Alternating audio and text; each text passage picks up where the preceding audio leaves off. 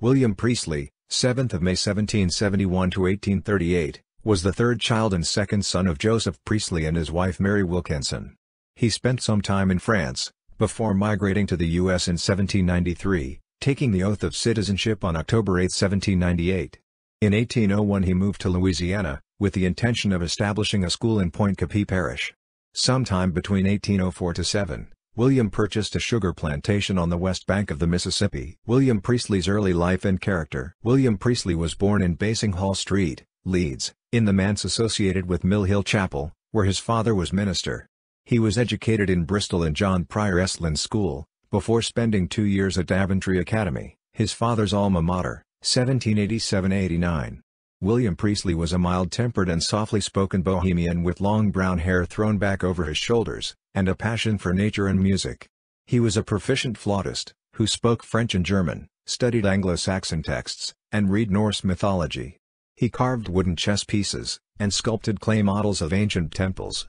He was not inclined towards a career in commerce. His father, writing to a friend, regretted that William's temper, frame of mind, and high spirit, zest for life, will hardly suit trade.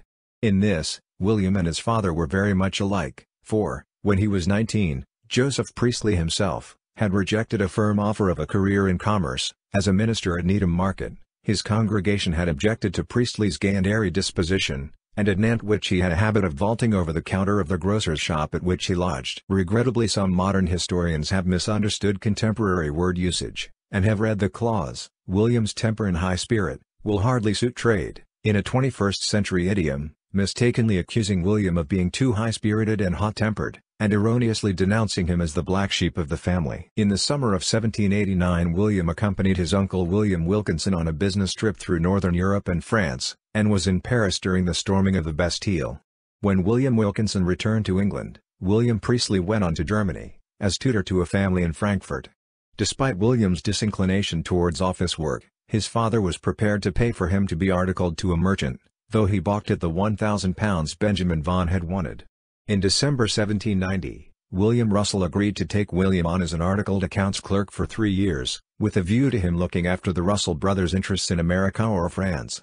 William Priestley was working for the Russells at the time of the Birmingham riots. He insisted on remaining at home, Fairhill, as his parents fled, initially to ensure that the kitchen fire and candles were fully extinguished. William helped round up numerous young volunteers, with whom he labored several hours to remove as many of Joseph Priestley's books and manuscripts as they could, continuing to carry books and furniture down the staircase even as the handrails, banisters and treads were being systematically demolished by the leading rioters. After the riots, William remained in Birmingham, gathering up such of his father's books and manuscripts as had survived. In the autumn of 1791, William joined his father in London, where Joseph Priestley was settling into a new home in Lower Clapton, while William's mother was with his sister at Heath Forge, Wombourne. Brother Joseph was working in Manchester, and brother Henry was at school in Bristol. Being Joseph Priestley's only relative in London, apart from his uncle Timothy, minister at Jewin Street Chapel, William helped manage the workmen carrying out numerous repairs and works, and helped his father arrange his library and set up his laboratory. William assisted in managing the household, such as it was, and looked after the dietetic needs of his father, who suffered a bowel condition throughout his adult life, with episodes of severe diarrhea. The noted Unitarian benefactress, Mrs. Elizabeth Rayner, was impressed enough by William's practical care and filial concern for his father, to single him out for particular mention in her will. France, 1792. After his brother Joseph's marriage to Elizabeth Rayner in April 1792, William Priestley traveled to Paris, at the behest of William Russell, who was rebuilding his mercantile business from Gloucester. At Paris on June 8, 1792, President Tardiveau introduced William to the Assemblée Legislative. William asked M. Francais to read out his brief address, because of his voix extreme and faible. William Priestley is eager to pay his just respects to the first magistrates of a people who are celebrated not only in England, but amongst all nations that value liberty, energy. L'Énergie had been a rallying cry of the Revolution, and virtue. Go, said his father, live amongst this brave and welcoming people, learn from them to detest tyranny, and to love liberty. William Priestley therefore comes to this land of France. He proposes to make his home here, and seeks to enjoy the rights of a citizen of France, a title which he prefers 100 times to that of a king of an arbitrary state, a member of a sovereign people that will greatly honor him by his adoption. In the exercise of his duties as citizen and soldier, He will always keep in mind, and in his heart, the public spirit of the nation, the energy of its magistrates, and the lessons of his father." After a long speech by Tardiveau extolling the virtues of Joseph Priestley, interrupted 14 times by applause, the Assemblée conferred letters of naturalization, and declared William an adopted son of France. The caricaturist James Sayers produced an etching of the event. New England and Pennsylvania, 1792–1801. Following the September massacres, William migrated to America directly from France. He visited Boston, and spent some time in Brattleboro, Vermont, with the also newly arrived family of William Wells, who was looking to buy a farm there. In the autumn of 1794, after visiting his parents in New York, William stayed for a while in Boston, spending time with the Unitarian minister Dr. James Freeman, and visiting Freeman's Harvard classmate Dr. William Bentley, Unitarian pastor of East Church, Salem, though, for several weeks at a time. In October and December, William was ill with a high fever, perhaps malaria. After recovering his health, William removed to the backwoods of Northumberland County, Pennsylvania, at Point Township, now Northumberland Borough, in February 1795. Here, William and his brother Henry bought a 284-acre plot of woodland, which they attempted to transform into a farm, later called Fairhill, felling and uprooting trees, and obtaining lime to sweeten the soil by building their own lime kilns. Henry Priestley died December 11, 1795, possibly of malaria which he may have contracted after landing at New York. On February 3, 1796, William Priestley married Margaret Falk, an amiable and sensible young woman of Middle Paxton, at Paxtang Presbyterian Church, Harrisburg. A few days later, Joseph Priestley traveled alone to Philadelphia, William's mother being too unwell to travel. Mary Priestley's continuing ill health would force the doctor to cancel planned excursions to New York and Boston, and return home early. At the end of May, Joseph Priestley Jr.'s wife, Elizabeth Ryland Priestley, a middle-class Englishwoman, could offer little in the way of care, so, throughout 1796, Margaret Falk Priestley, a frontierswoman not slow to roll up her sleeves, nursed Mary Priestley, moving in, and eventually bringing her own sister, so that between the two of them they could nurse Mary Priestley 24 hours a day. Margaret took over many of the household duties, which, on Joseph Priestley's return, included dealing with his dietary needs.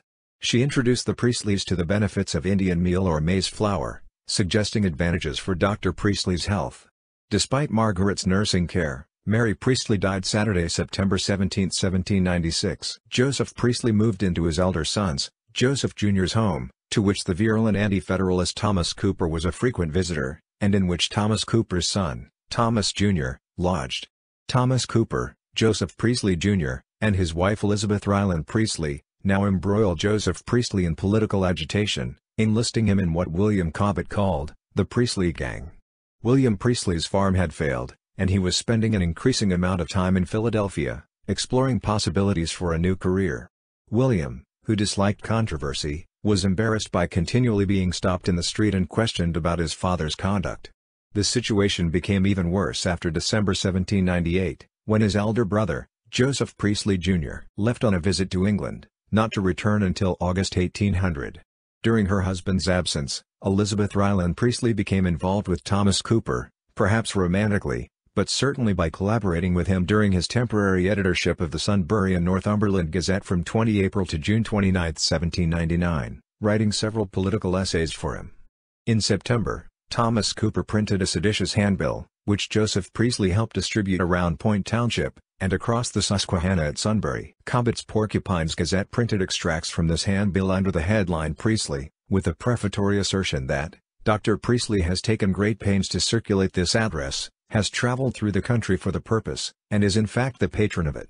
Joseph Priestley's activities were causing embarrassment to his friends, not least, Benjamin Vaughan and John Vaughan. With Joseph Priestley now being styled the journeyman of discontent and sedition, John Vaughan wrote to his brother that Joseph Priestley had allowed himself to fall too much under the influence of a Thomas Cooper, a man whose violence creates violence in the neighborhood. The doctor has got himself into the vortex insensibly, and been, by those who want the sanction of his name, urged to measures he had hitherto avoided. A month later, Benjamin Vaughan wrote to Shelburne, saying that he would write to Priestley, but with little hope of doing good to one so decided upon doing himself harm. He constantly represented to me his tranquil life and his abstinence from politics, and has suddenly adopted the acts and sentiments of the most imprudent zealots in politics.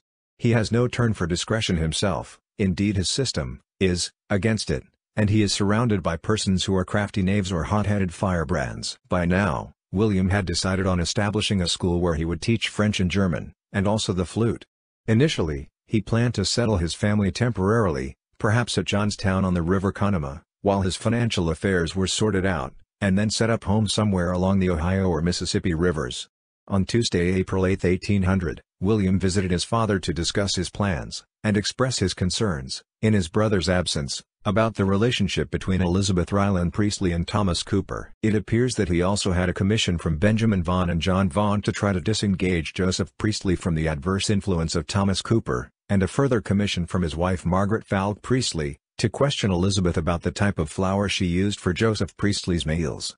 The meeting was acrimonious, with Joseph Priestley coming down firmly on the side of Elizabeth, and denouncing William's suggestions and allegations.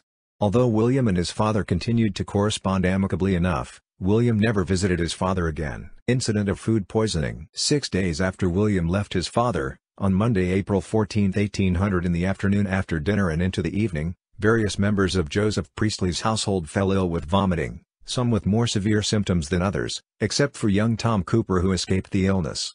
With Joseph Priestley keeping largely to a vegetable diet, the family may have had a roast chicken on the Sunday, and on the Monday, perhaps, a vegetable stew and a chicken stock with a pastry crust, followed by a milk pudding, typically made from fresh breadcrumbs, eggs, milk and cream. The cause of the illness is likely to have been puking sickness. The Priestleys kept a milking cow, on pasture bordered by woodland, or bacterial infection. Elizabeth Ryland Priestley, still seething from William's remarks, contrived to believe that William had poisoned them by adding arsenic to the flour. This was impossible, of course, because William hadn't been near the house for a week, and the flour had been used every day, and all the family had fallen ill on the same evening. Elizabeth persuaded a local physician, Dr. William Cousins, 1760–1836, to examine their oral discharges, and the flour boxes in the kitchen. He found no trace of poison, and could only surmise that if the family's food had become adulterated, it could not have been by anything worse than an emetic such as tartar emetic. Elizabeth Ryland Priestley's ridiculous and spiteful outburst was reported in the Reading Advertiser on Saturday, April 26, 1800, preceded by gory accounts of cases of parricide in France by children anxious to demonstrate their revolutionary zeal. The story was a flash in the pan and soon forgotten, however, although Dr. Cousins did not find any tartar emetic, nor had he the means to test for it. Some modern historians, misreading contemporary accounts, have either repeated Elizabeth's allegation, or, as perversely, proposed that William put tartar emetic in the family's flour.